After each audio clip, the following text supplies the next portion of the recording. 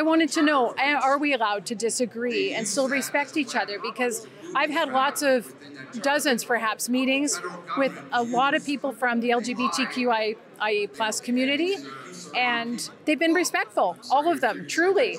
And I was hoping for that with this one too, and it obviously that didn't happen. Sheila Gunn Reid for Rebel News, and I'm here in Red Deer, Alberta at the United Conservative Party Annual General Meeting. This is Canada's largest political convention. 6,000 people are here in attendance, and the one person I really wanted to talk to is standing right beside me. This is UCP, again, MLA Jennifer Johnson. She was removed from the party during her campaign to be an MLA, but she's back in the party. Jennifer, how does it feel to be back in the caucus?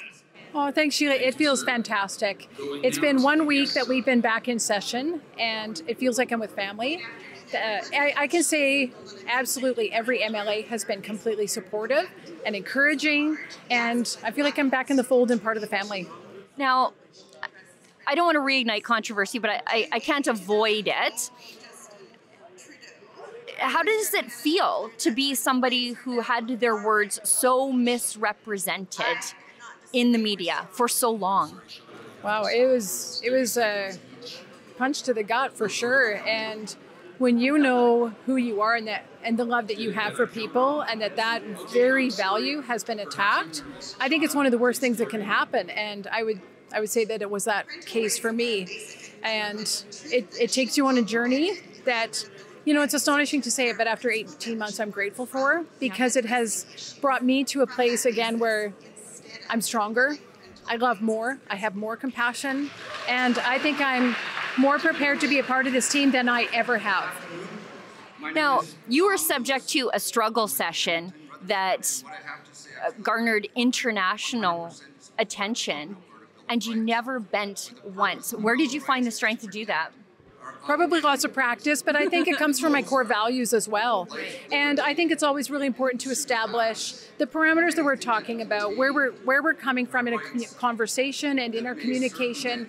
And that's where I was coming from with this individual too. And when I was asked the question, I wanted to know, are we allowed to disagree and still respect each other? Because I've had dozens perhaps, meetings with a lot of people from the LGBTQIA plus community, and they've been respectful, all of them, truly. And I was hoping for that with this one too, and it obviously that didn't happen. And even when I asked for that respect to be there, it was denied. So I'm sad to see that.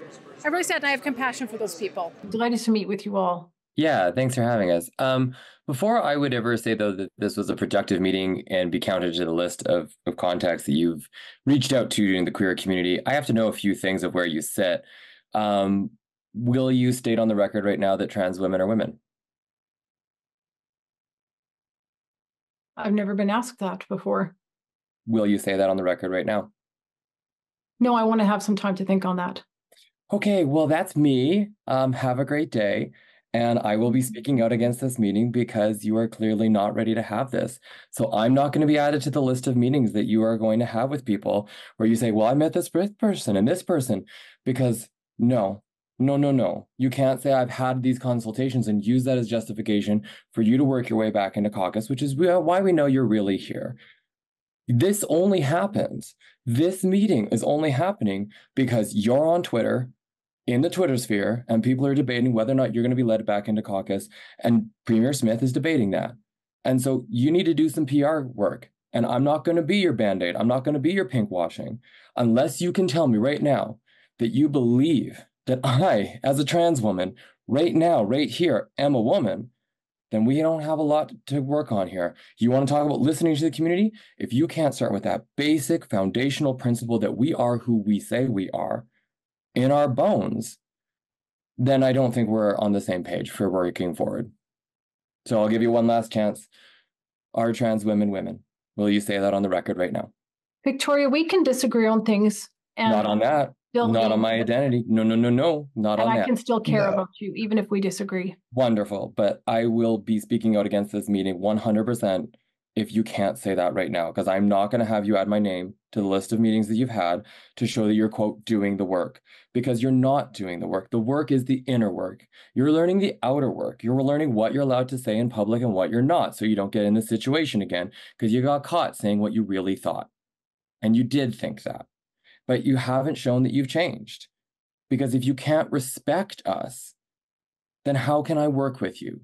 If you don't believe that I am a woman sitting right here, right now, how on earth are you saying that you're working with me? What work have you done then if you can't start with, yes, Victoria, you are a woman?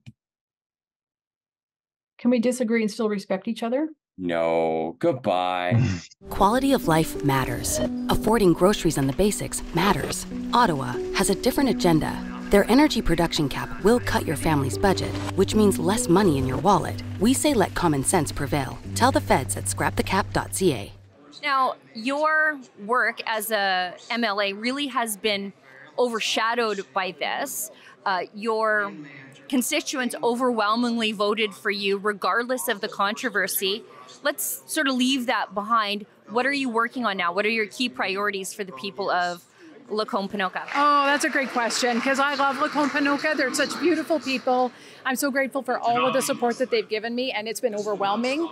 I get constant texts and emails, and I'm so grateful. There's a few things that we're working on. Ponoka particularly is having a few real issues with homelessness and crime. We're looking into that. It's a major problem, one of the biggest ones in the province. Truly, the minister is aware of it, and we've had lots of meetings about it. Meetings don't solve the problem necessarily, but we are hopefully coming to a solution. Gull Lake also is disappearing, and a lot of people don't know about this. It's been disappearing for 100 years, but we've been sustaining it somewhat through. We've been managing it, I should say, and that management has not been happening for about the last 10 years, and it's dropped 3 feet in that time, and it will continue to do so until it's gone. So we're looking at solutions to save Gull Lake. It's over $1 billion industry around that lake with over 3,000 residents around there. A major driver in the region, not just serving that area, but Calgary and Edmonton and border to border across the province as a resort area. So very real issues in your riding that are not touched by this controversy that you're working hard on. For sure. And there, we're big drivers in agriculture and in energy, as in all the province, of course, but very strong base for that in Lacombe-Ponoka, so that's always at the top of the list as well.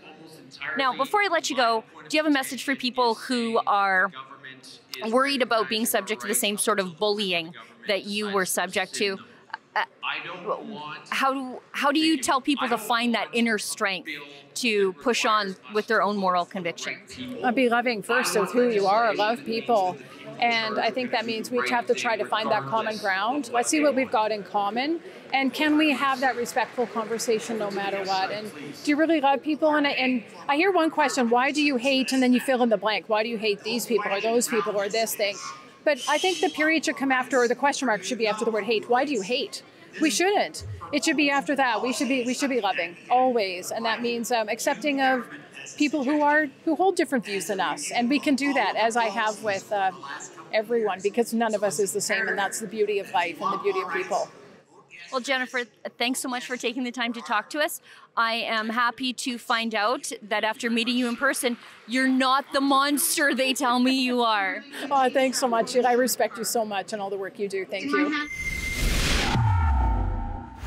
What happened to UCP MLA Jennifer Johnson is exactly why I have a job. The mainstream media got so much about her wrong, and we were able to tell the other side of the story. If you like the work that we're doing here from the UCP AGM in Red Deer, you can see more of it at unitedconservatives.ca.